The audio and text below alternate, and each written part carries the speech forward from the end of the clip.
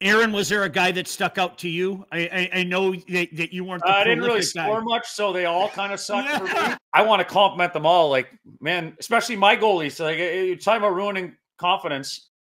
Once they figured out that I only had 2 moves on my own team, I never scored in practice the rest of the season. I went 5-hole or low blocker, and once they knew that was out of play, I had nowhere else to go. What the Puck with Sean Baligian.